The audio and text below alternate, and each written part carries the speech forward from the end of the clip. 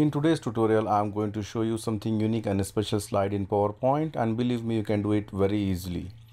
So as you can see here, I have downloaded this particular image from the internet and used as a slide background. Then I have created this particular paper shape, and to stick this particular paper, I have used this particular cello tape again, which I have made it in PowerPoint using the shapes.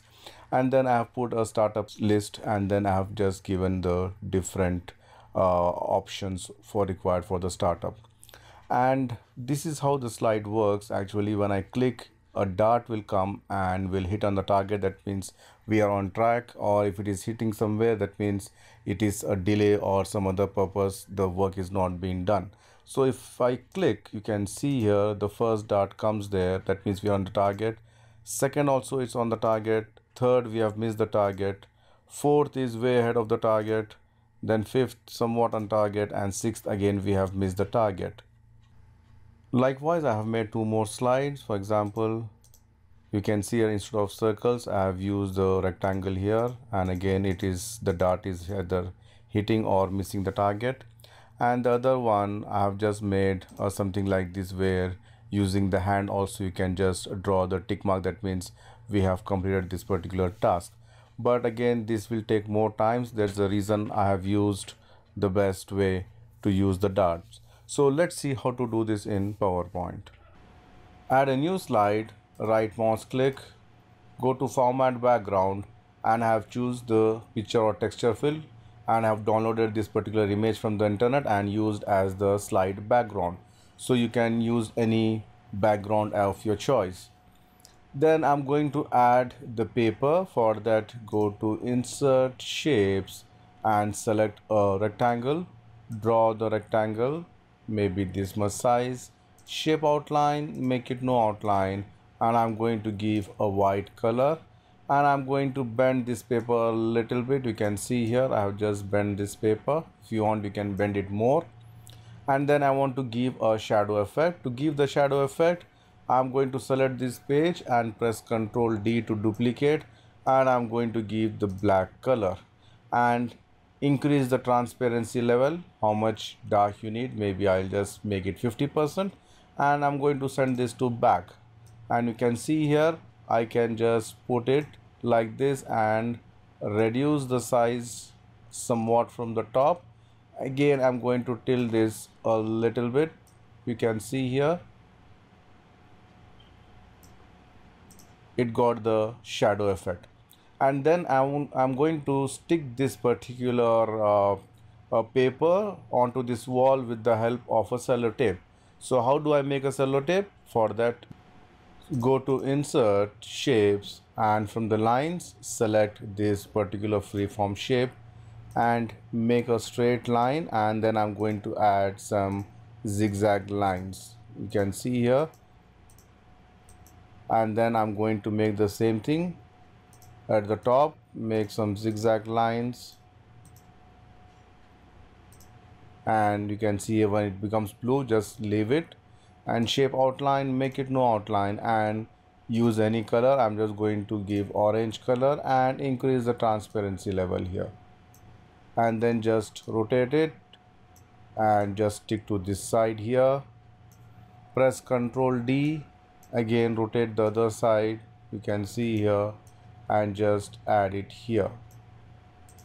So you can see here we have stick the paper with the help of the cello tape. And then I'm going to add the options here. I'm going to add the headline. For that, go to insert text box, and I'm going to add it here, activity list. For example,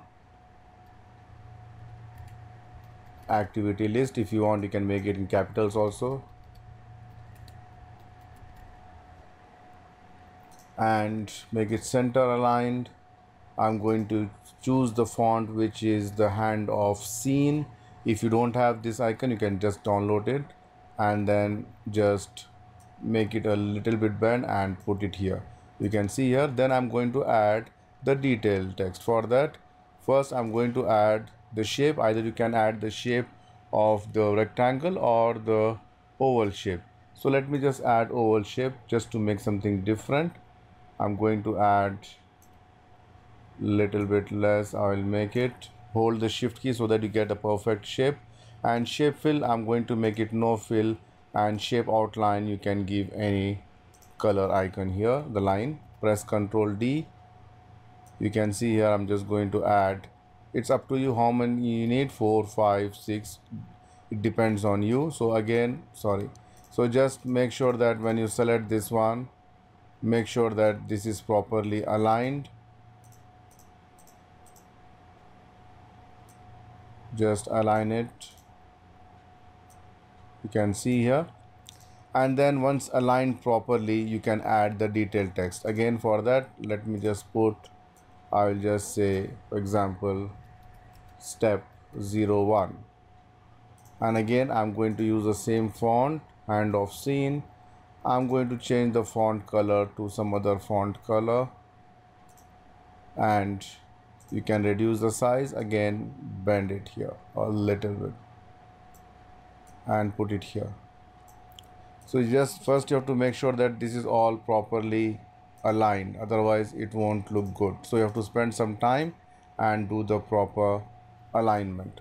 And then once this is done, Ctrl D to duplicate, put for the step 2. You can see here Ctrl D, this is a step 3, Ctrl D again, and the last Ctrl D. So now I'm just going to change this one to 2.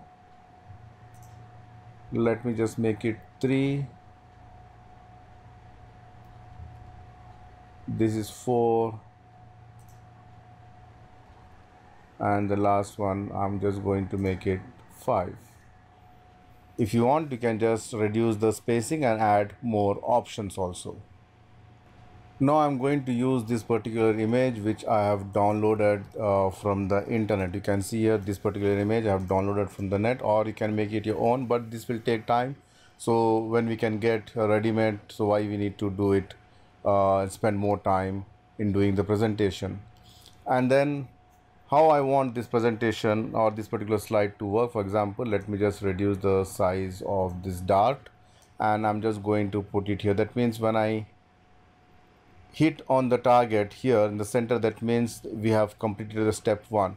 Press Ctrl D. For example, I'm just going to put it again in the center here, and Ctrl D, I'm just going to put it here. That means we have missed the target. Ctrl D, this is something we have hit onto the wall, nowhere near to the target, and this is like somewhere near to the target. And I'm just going to select all this, you can see here, and I'm going to give the animation, go to animation, enable the animation pane, add animation. I'm going to select fly in. Can you see here? Fly in. Fly in, all I'm just going to make it on click. See here? And this effect options, I'm going to make it from right. So it comes something like this. And again, right mouse click, go to effect options. I'm going to timings tab, make it very fast. I'm going to make it 0.1 or 0.1 second and click OK. So if I just play the slideshow, you can see here step 1 we have on target, step 2 also on target, step 3 we have missed the target, step 4 we are way far from the target, and step 5 is somewhere near to the target.